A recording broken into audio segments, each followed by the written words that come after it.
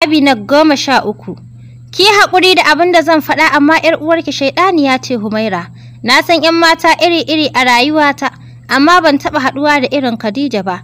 Farkon ganina da Khadija ban taɓa saka ta koda a cikin jerin matan da zan iya aura ba, saboda duk bata da qualities ɗin matan aure a wurina, saboda ke kuma 'yar uwarki ce, wannan shi yasa na sakar mata fuska, saboda ina son in faranta miki, musamman ganin yadda yake son ta a matsayinta na 'yar uwarki, ƙwaya ɗaya.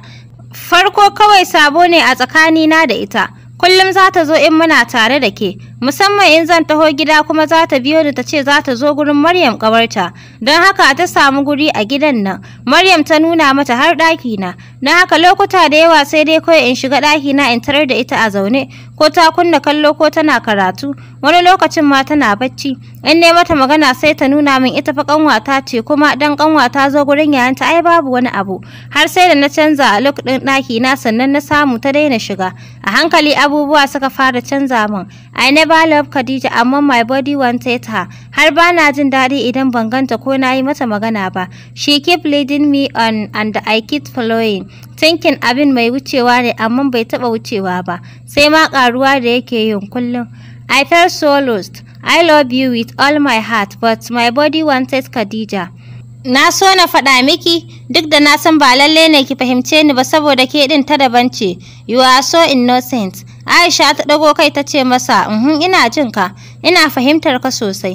Ya ci gaba, "Ranar da muka kai ki Kano a ranar mun dawo a hanya Khadija ta faɗa min abin da yake ranta a lokacin. Ta ce ita fa tana so na, kuma ba za ta iya rayuwa ba idan babu ni. Har tana kuka tana cewa ita in na aure ki kashe kanta za ta yi ko kuma ta shiga duniya, dan ba za ta iya gani na da ke ba." I knew there was something between us, amma ban ɗauka abin ya kai har haka ba. Na yi ƙoƙarin yi mata magana in nuna mata cewa ba abu ne mai yiwuwa ba, in nuna mata cewa my heart belongs to you, amma bata saurare ni ba. Bata san yadda nake ji a jikina ba game da ita, and she used that. Something nearly happened between us, and I know then cewa aure na da ke ba abu ne mai yiwuwa ba, cause I know I will definitely hurt you akan Khadija. Babu abin da na tsana irin hurting ɗinki Humaira, kuma na san in dai na aure ki alhalin Khadija tana nan a tsakaninmu to tabbas babu zaman lafiya a tsakaninmu. Na san I will hurt you more than I will idan na ce na fasa aurenki. Tun daga ranar na ja baya da ke, I thought hakan shi zai saka in rage wa zuciyata son ki, ke ma kuma in rage miki sona. Amma ni kan babu abin da ya ragu a tare da ni in banda ma abin da na zama. Khadija tormented me. Ta san me nake ji game da ita, don haka ta takura min ta ƙi bani space kwata-kwata da zan samu in numfasa in yi tunanin abin yi. It was hell to me. Na yi addu'ar na saka a yi min amma babu canji. At last ta zo min da shawarar juya auren daga kanki zuwa kanta. I was like raƙumi da akala a gurin Khadija. Na yi accepting shawarar ta, ko da a can ma amma kuma ba zan iya musa mata ba. It hurt me more bayan an yi auren. Ita ta yi mana plan ɗin guduwa mu bar garin saboda surutun mutane da kuma 'yan uwanmu da za su saka mu a gaba. Na yarda ni ma saboda ba na jin bayan na aikata abin da zan aikata zan iya haɗa ido da ke, amma kuma me? Sai ga kin sha gaban motar mu. Humaira ba zan iya lissafa miki abin da na ji a raina saboda ganin ki a lokacin ba. Ban taɓa tsanar kaina a duniya irin yadda na tsani kaina a lokacin ba. All I wanted a lokacin is to die. Ji ne kamar ni ne worst creature a duniya. In na tsaya ma ban san me zan ce miki ba, don haka dole na tafi na barki. Ya dafa kai idonsa ya yi ja alamar har yanzu abin yana damunsa. Aisha bata ce komai ba don har yanzu tana jin zafin abin a ranta. Ya ci gaba, "Rayuwata da Khadija was a living hell. Abin da ya ja ni ya saka na aure ta sai bayan auren na fahimci ba haka bane ba. Duk abin da nake nema a aure ban samu ba. Tun da dama ai duk abin da aka yi ba don Allah ba to kuwa babu albarkar Allah a ciki. Watan mu ɗaya Khadija ta samu ciki. A lokacin ta gaya min maganar da dama na riga na tabbatar da ita. Baki da baki ta ce min ba ta sona.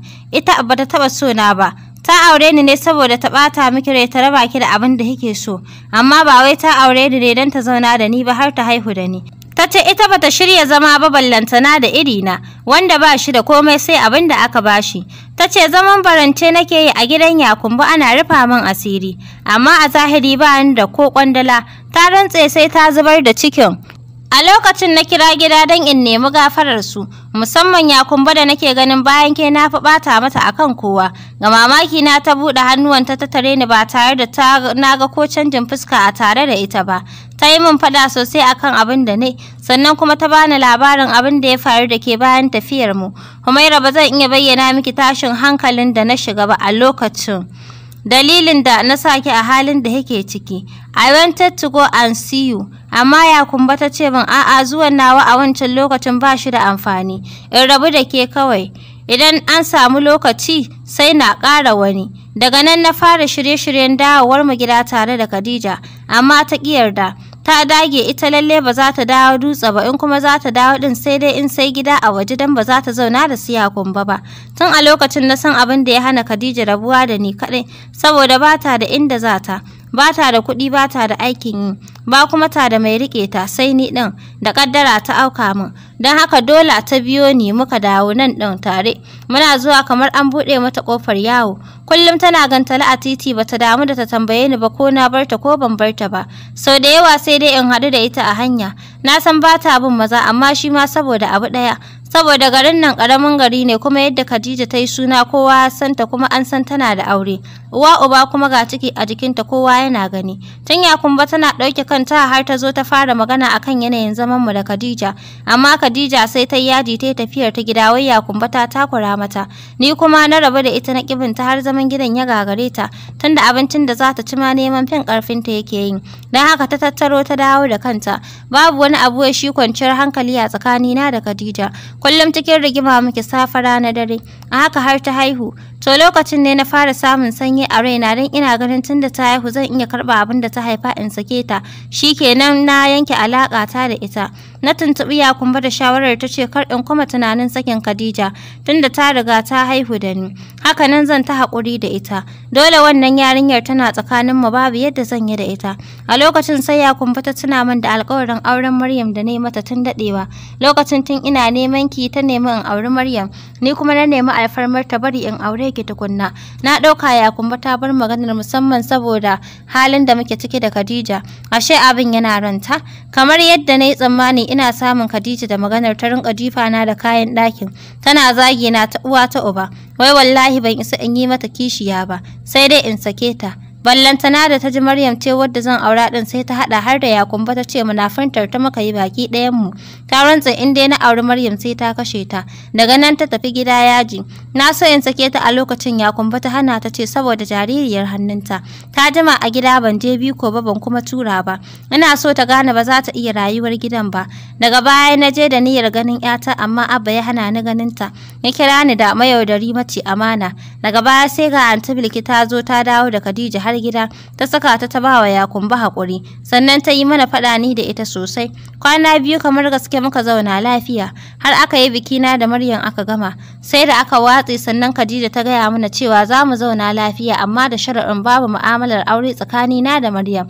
Tunda mun yi kilemin auren haɗi ne, don haka sai mu zauna a haka. Abu kamar wasa rigima ta dawo sabuwa. Khadija ta takura wa Maryam a gidan nan. Kin ga Maryam nan babu abin da bata gani ba a gurin Khadija. Har dukan taron nan sai da Khadija ta yi. Tun ƴan uwanta suna ɗauke kai har suka fara shiga maganar. Na rasa inda zan sa kaina. Khadija babu ruwanta da ƴarta, kuma babu wanda ya isa ya ɗauki yarinyar sai ta ce a ajiye mata a barta. Ran nan na gaya mata na ce, I caused the day I met you, Khadija. You are a bad daughter, a bad sister, a bad wife, and you will definitely be a bad mother. A kwana a tashi sai ga Maryam da ciki. Ina ganin alamar ciki ne da ita, na san wata masifar zan fuskanta a gurin Khadija. Ai kuwa abin da ya faru kenan. Ina ta ɓoyewa duk da na san dole sai ya fito kowa ya gani. Ranar nan na samu wayar ki ta shiga. I can't sleep that day. All I wanted is to see you, in roƙe ki gafarar abin da na yi miki. Ko na samu sassaucin matsalolin rayuwata. Washe gari na shirya na tafi Kano gurin ki. Babu wanda ya sani. Ashe da bana nan Khadija ta shiga ɗaki na tana bincike. Kai sai ta ga takardar scanning ɗin Maryam. Ta ɗauka ta ajiye a gurinta. Sai washe gari da safe na shiga gaishe da Yakumba kawai sai muka ji hayaniya a fat ɗina. Mun fito kenan sai ga Maryam a guje, Khadija ta biyo ta da sharbebiyar wuƙa, wai wallahi sai ta kashe ta. Daga ita har abin da yake cikin ta. Idan Khadija gaba ɗaya a rufe yake. Ba dan na san ba ta shaye-shaye ba wallahi zan iya rantsewa a bige take. A gurin da ni da Yakumba da babbar 'yar Yakumbo ta zo ganin gida da masu aikin gida 'yan mata su biyu da mai gadi, na tafi da sauri na rike Khadija ina kokarin kwace wukar. Maryam kuma ta yi gurin su Yakumbo. Ban yi aune ba, Khadija ta kwace daga hannuna ta sake yin kan Maryam, wadda ta juya baya a lokacin. Babu yadda zan yi, dole na shiga tsakaninsu. Na ji shiga roƙa kuma na ga jini yana zuba har ƙasa. Sannan na ji ihun Maryam da salatin Yakumbo. Sai kuma na ga Khadija ta fita a guje ta yi hanyar fat ɗinmu. Wannan shine last ganin da na yi mata. Ya ajiyar zuciya, jingina kansa da jikin kujera yana kallon sama. A hankali ya ce, I never went to see her again. Ni yarinya ta kawai nake tunani. Khadija is very bad mother. Kuma tun farkon cikin yarinyar nan dama ba son ta take yi ba. Ina da tabbacin cewa duk ma inda suke Khadija ba za ta kula da ita ba. Kuma ni na jawo mata tunda na zaba mata uwa kamar Khadija. Aisha ta yi gyaran murya ta ce, kuma har yanzu babu labari. Ya ce babu. Kamar ƙasa ta tsage sun shige ciki. Babu labarin su, babu labarin wanda ya gansu. Ba don handbag ɗinta ba da ba a gani ba da zan ce ɓacewa suka yi. Ko kaya kala ɗaya bata ɗaukar musu ba. Kuma a iyakacin sani na babu ko ƙwandala a hannunta. Tunda na daina bata kuɗi saboda yawo. Aisha ta jinjina maganar, ta ɗan yi tunani sannan ta ɗago kai tana kallon sa. Ya jingina kansa da kujera ya rufe idonsa. Soyayyar nan da ta mishi da kuma wannan tsanar da ta mishi amma yanzu duk babu. Yanzu she pity him. Kaddararsa shine auren Khadija. Babu kuma abin da ya isa ya hana shi aurenta. Yanzu kuma ya yi paying price, ko kuma ma mu ce yana kan paying. Ya ga rayuwar aure shi kam. Tun da ya ari monster yanzu ga shi bai san inda yarsa take ba. Wannan kadai wata kaddara ce ta daban. Ta gyaran murya ta ce, na yafe maka Kamal, na yafe maka duniya da lahira. Ina fatan nima in akwai abin da na yi muku, ko kai ko Maryam ko Yakumba za ku yafe min. Dama abin da ya kawo ni garin nan kenan. I want to forgive and be forgive. Ina kuma roƙa wa 'yar uwata afuwa a wurinka.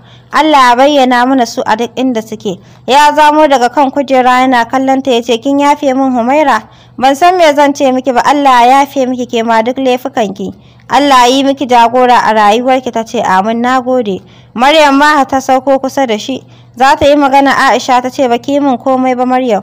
In ma kin yi min na yafe miki. Ina kuma nema wa 'yar uwata afuwa a wurinki. Kamal ya miƙe zai shiga ɗaki. Aisha ta lura sai da ya rintsa ido sannan ya tashi. Kuma ta ga alamar yana ɗingishi kaɗan. Sai da ya shiga ɗaki ta ce da Maryam, har yanzu bai warke ba? Maryam ta girgiza kai ta ce wukar ta same shi a kidney ɗin shi. Shine har yanzu yake yi masa ciwo. Aisha ta ce a ranta Khadija ta bar wa Kamal saboda har abada ba zai manta ba. Bayan ya fito ya dawo ya zauna ya ce, yanzu menene plan ɗinki a rayuwa? Mai zaki yanzu? Ta ce yanzu zan koma makaranta ne, daga nan kuma I will let my destiny let me to wherever God's plan for me. Ya ce aure fa? Ta ce in yana cikin kaddara ta zan yi. A nan Aisha ta yi sallar la'asar. Ta ci abincin da Maryam ta saka ta a gaba, lallai sai ta ci. Sannan ta yi masa sallama za ta tafi. Kamal ya ce Nura ya zo, ina asibiti. He wanted to kill me akan abin da na yi miki har sai da aka fita da shi daga asibitin. Aisha ta yi murmushi ta ce Allah sarki Nura. Kamal ya ce I hope one day you guys will meet again. Ta miƙe tsaye tana kallonsa ta ce I hope one day you will find peace in your life. Ya ɗago yana kallonta. Idan sai yana shining kamar mai shirin kuka ya ce, na gode. I shall never forget about you.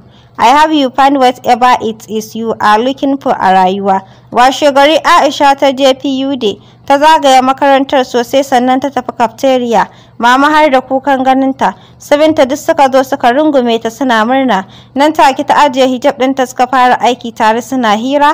Heka ce lokacin baya. A nan take jin labarin sa ranar su za a yi bikin su rana ɗaya. Ta yi musu alƙawarin za ta zo insha Allah. Sai yamma sannan ta yi musu sallama. Mama ta haɗo ta da abinci da yawa ta taho gida. Ranar da za ta koma Kano Abba ya zo ya ɗauke ta zai raka ta tasha. Sai ya biya da ita ta sabon gidansa. Suka shiga Aisha tana kallon sabuwar rayuwar abbanta. Ɗan ƙaramin gida ne da ɗaki guda biyu sai toilet da kitchen. Ɗaki ɗaya kayan Abba ne a ciki amma fa a hargitse yake. Ɗayan ɗakin kuma tarin kayan gwanjon da yake siyarwa ne. Kicin ɗin kaca-kaca da kwanuka marasa wanki. Jikinsa har rawa yake ya ɗauko mata ruwa ya kawo mata. Ta karɓa ta gode tana karewa ɗakin kallo. Ta ce Abba yaushe za ka yi aure?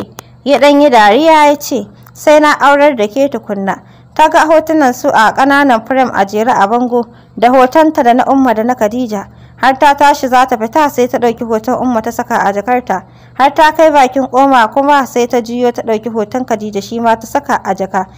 A mota ta kunna wayarta ta ɗauko kat ɗin Dr. Moon. Ta saka namba ɗinta ta tura mata tas kamar haka. Assalamu alaikum, na gama abin da zan yi a Dutse. Na amince da shawarar zan ci gaba da karatu.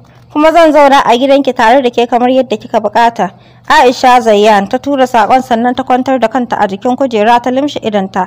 A ranta tana jin cewa wannan journey din is like a transition in her life. Sai da Aisha ta yi wata 3 a Abuja sannan transfer ɗinta ta gama kammala. A cikin wata 3 nan ba ƙaramin sabo ta yi da mami da yaranta ba. Mai gidan ne dai baya saboda wani irin kwarjini ne da shi. Wanda in dai har yana falon to Aisha ba ta iya zama. Dan ma dai ba sosai yake zama a nan ɗin ba, ya fi zama fat ɗinsa. Abdullahi shine babban abokinta. Dan sanda aka ba shi labarin ta dawo gidan da zama ba ƙaramin murna yi ba. Nan take dage gurin koya mata yarensa kuma cikin ikon Allah sai gashi ta fara koya. Abinda bata iya ba kuma sai ta rubuta mishi a takarda. Tunda Aisha take bata taɓa ganin yaro mai kwakwalwar Abdullahi ba. Gashi dai ba zai wuce shekara 4 ba amma abin da ya iya ko wani ɗan tanyas ɗin sai haka. Iyayensa ma sun fahimci haka. Don haka suke ba da himma sosai gurin karatunsa. Bayan Abdullahi kuma sai Basma. Ita kuma ƙawancensa da Aisha ya fara ne few weeks bayan zuwan Aisha gidan. Ta yi wanka ta shirya ta fito falo ta tarar da Basma tana kwance. Ta ɗaga kai ta kalle ta ce Anta Aisha kin yi kyau sosai. Ina ma dai in na girma in zama kyakkyawa irin ki. Maganar ta taɓa zuciyar Aisha sosai. Dan ita a idan ta gani take babu wanda ya kai mami da iyalanta kyau. Amma sai gashi yarinyar gidan tana yabawa da tata halittar da take ganin ba ta da kyau. Tun daga ranar suka ɗinke. Har Atika ta fara mitar Aisha ta kwace mata Abdullahi da Basma. Wanda ba ta fiye kulawa ba shine Al-Amin. Wannan is totally his father's stone. Ba Aisha kaɗai ba ma har ma'aikatan gidan ba su fiye shiga harkarsa ba. Don ko kallo ba su ishe shi ba ballantana ya yi musu magana. Ba shi da wulaƙanci amma kwarjininsa ya fi ƙarfinsa.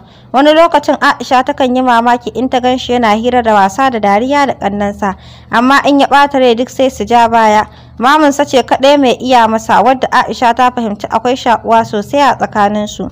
Bayan ita kuma sai kakarsu wadda suke kira da Ummi, wadda Aisha ta fahimci cewa matar sarki ce kuma a palace ɗin take da zama. Dan masu wiki 'yan yaron a gurinta suke zama. Sai dai Aisha bata taɓa ganin ta ba. Dr. Mahadi da Amira sun zo bayan dawowar Aisha Abuja, inda Amira ta yi wa mami mitar ta ƙwace mata Aisharta. Ai gidansu ya kamata ta zauna ba gidanta ba. Suka yi ta wasa da dariya. Daga baya kuma aka bar maganar kafin su tafi dakta ya kirawo Aisha gefe ta tambayar ta tana da wata matsala. Duk ta amsa masa da cewa ba ta da wata matsala. Amma duk da haka ya jaddada mata cewa duk abin da take bukata ko menene da namba ɗinsa nan ta kira sa. Kuma ya ɗauki kuɗi masu yawa ya bata. Ya ce saboda harkar makaranta. Da ta ki karɓa amma ganin ransa ya ɓaci sai ta karɓa ta yi masa godiya. Kullum Aisha suna yin waya da Anta tana jin halin duk da ake ciki, kuma kusan duk wayar da suka yi sai Antin ta gaya mata cewa ita ba ta son zamanta a Abuja nan. Ta ce yanzu ga maganar bikinku da Hafiz. Shi yana Kano ke kina Abuja, yaya za a yi zaman auren kenan? Aisha takan yi shiru ko kuma ta yi dariya in ta yi mata irin wannan maganar. Dan ita ko akan ta bata kawo cewa za ta auri Hafiz ba. Kuma shi kansa Hafiz din bai taɓa yi mata magana wadda ta shafi wannan ba. Antin ce dai take kiɗan ta kuma ta yi rawarta ita kaɗai. Ita kuma Aisha tana jin nauyinta sosai. Ba ta jin za ta iya yi mata maganar cewa ba ta son auren. Tunda Aisha ta zo bata taɓa fita ko ina ba sai ranar da aka ce mata za ta fara registration. Ranar kwana ta tana zullumin yadda rayuwarta za ta koma da irin canjin da za ta samu. Amma kuma a wani ɓangaren ta shirya wa hakan. Ranar da safe kafin mami ta fita ofis ta shigo ɗakin da Aisha take ta ce mata, ki shirya, ni zan fita ofis, akwai abokin Sultan ya san kan makarantar sosai. Na yi masa magana jiya na roƙe shi ya zo ya raka ki, ki shirya zai zo an jima ku tafi. Ta yi studiyon fuskar Aisha sannan ta ce, kar ki damu, zai nuna miki komai. Tun karfe 8 Aisha ta shirya ta zauna zaman jira. Shiru-shiru har karfe 10. Ta fito falo ta kwanta da jakar takardunta a gefe tana jira. A haka har barci ya ɗauke ta. Cikin barcin ta ji ana magana. Bata gaji ba tana cewa, ka ganta nan. Har ta fara barci bara in taso maka ita. Ta ji muryar namiji yana cewa rabu da ita kawai. Bara in koma, dama aiki ya yi min yawa na zame da ƙyar na fito. Aisha ta miƙe da sauri ta ce na tashi. Baba gaje ki ce masa na tashi. Ya daga labulen yana kallon ta ya ce ci gaba da baccinki kawai. I thought you are ready, shi yasa na taho. Ashe ke baki shirya zuwa makarantar ba ma baccinki kike yi. Aisha ta jiran ta ya ɓaci ta ce na shirya tun karfe 8 ina ta jiran ka baka zo ba. Mami ce ta ce in jira ka, dama ba zan jira ka ba. Ya shigo sosai suna kallon juna. Ƙato ne sosai mai murɗaɗɗen jiki.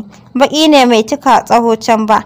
Ga tarin gashi a fuskarsa kamar bai san hanyar gurin aski ba. Yana kallon ta ya ce in baki jira ba kin san hanyar gurin ne. Tana gyara zaman hijab ɗinta ta ce sai in tambaya, ai matambayi baya ɓata. Ya ƙaramin tsaki ya ce to ki je ki tambaya ɗin. A bet ko get ba za ki iya kai kanki ba. Daga ganin ki babu inda kika sani, babu abin da za ki iya yi da kanki sai dai a yi miki. Amma kina ɗaga wa mutane murya. Ya juya ya fice. Aisha ta ji ƙarar tayar da motarsa. Wani baƙin ciki ya tokare ta a maƙogaro. Kuma mami ta ce bai da matsala. Wannan ko hanyar nice bai kama ba. Ta miƙe ta rataye jakarta. Baba Gaji ta ce kar ki fita Aisha, ki jira direba ya dawo daga ɗauko yara sai ya kai ki. Ko kuma ma ki bari sai gobe kyaje. Tana hanyar fita ta ce gwara in je kawai baba. Ko ban yi komai ba at least in ga gurin yadda goben zan ji daɗin zuwa. Daga haka ta fice. Sai da ta fita daga gidan sannan ta tabbatar da abin da ya faɗa. Ko get ba za ta iya zuwa ba. Amma dai ta ƙarfafa ma kanta gwiwar cewa za ta iya yi wa kanta abu ba tare da an taimaka mata ba. Ta kama hanya ta fara tafiya a ƙafa. Ta yi nisa sosai amma ko cikin Paris ba ta fara hangowa ba. Ta ga wata hanyar ƙafa kamar shortcut ta fara bi. Ba ta yi nisa ba ta ji ƙarar wucewar mota ta waiga da sauri. Ta ga direbansu Abdullahi ne ya ɗauko su daga makaranta. Da sauri ta dawo kan titin tana ɗaga musu hannu amma ina sun yi nisa. Ta fara tunanin ko ta koma ta roƙi direban ya kai ta, amma kuma hakan yana nufin ba za ta iya komai da kanta ba. Sai an taimaka mata. Ta juya ta ci gaba da tafiya a ƙafa. Ta jima sannan ta hango Palace, amma kuma bata san wanne titin ne zai kai ta gate ba. Ta samu wani ta tambaye shi sai da ya dariya sannan ya ce halake baƙuwa ce ko. Ta ji haushi, ina ruwansa. Sannan ya nuna mata hanyar ta ci gaba da tafiya tana mita ita kaɗai a ranta. A bakin gate sai da ta samu guri ta zauna ta huta, babu taxi dan ba zuwa suke yi ba sai dai in sun kawo wani. Ita kuma bata san wanne direction ne makarantar ba, ballantana ta bi hanyar. Sai kawai ta yi deciding ba za ta bi hannun dama saboda neman sa'a. Ta fara tafiya ta ji tsayuwar mota a gefenta, sannan aka buɗe mata ƙofar gaba aka ce get in. Sai da ta tsorata kaɗan sannan ta gane na cikin motar, wanda ya je ɗaukar ta a gida ne yanzu. Ta mayar masa da ƙofar ta rufe ta ci gaba da tafiya, duk kuwa da cewa ƙafafuwan ta already sun gaji kuma ba ta da tabbas ɗin hanyar da take bi. Ya sake biyo ta da motar. Wannan karin gabanta ya sha ya tsaya sannan ya fito yana kallon ta. Sai yanzu ta ƙara ganin cikar halittarsa. Kyakkyawa ne duk da gashin da yake fuskarsa.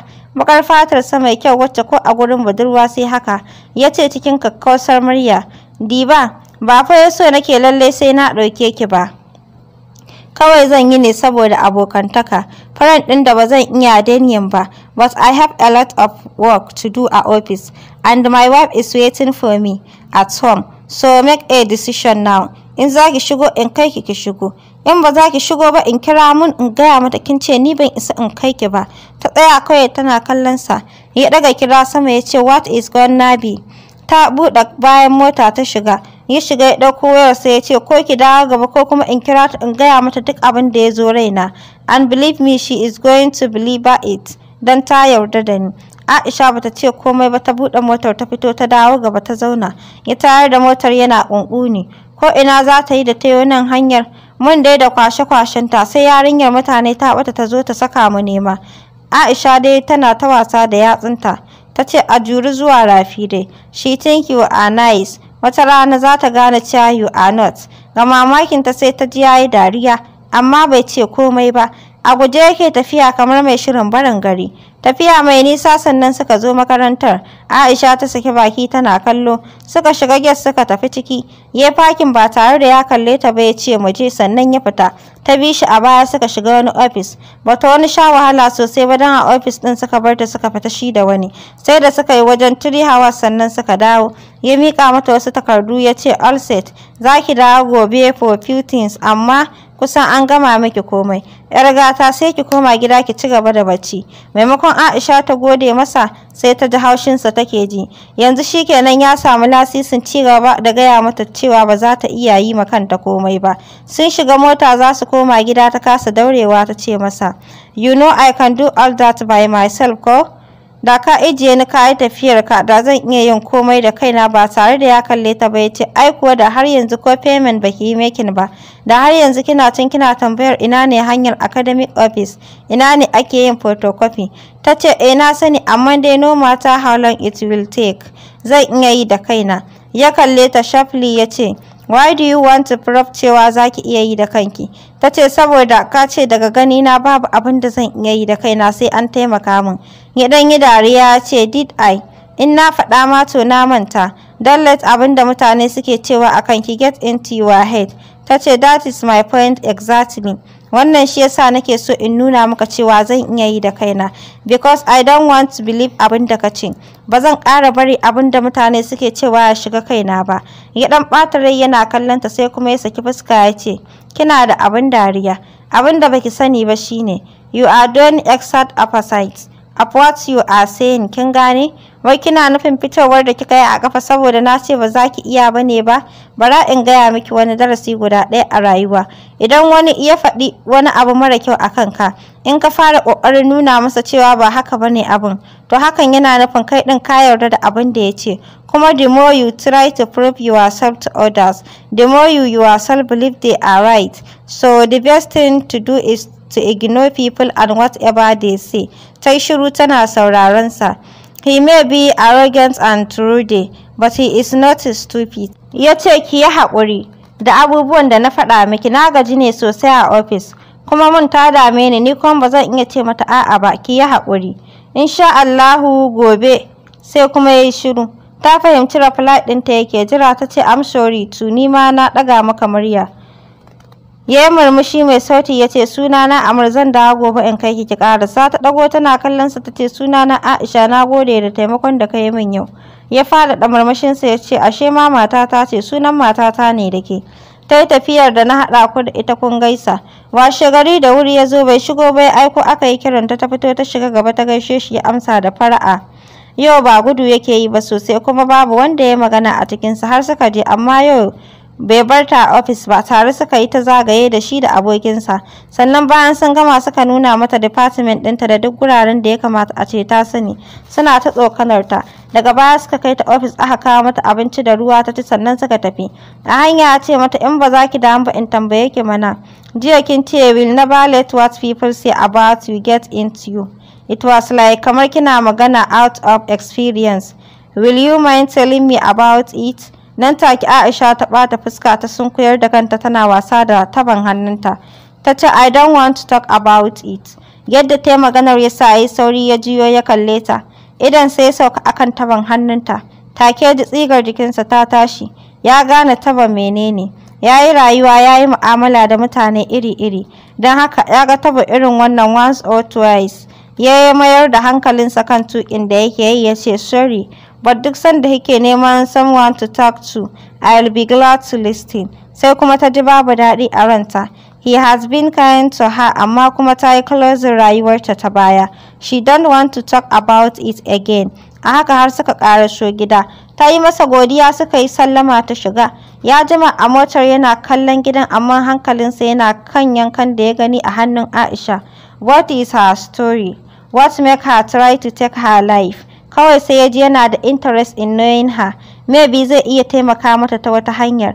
Maybe za ta iya taimaka masa ta wata hanyar. Maybe their destiny is linked together. Tun daga ranar Amir ya mayar da gidan gurin cin abincin darensa. Dama matarsa ba ta nan ta tafi gida cikin ta ya tsufa. Kuma ba za ta dawo ba sai ta haihu a can. A hankali in ya zo yake jan Aisha da hira. dan tana ja baya da shi har ta fara sakin jikinta da shi.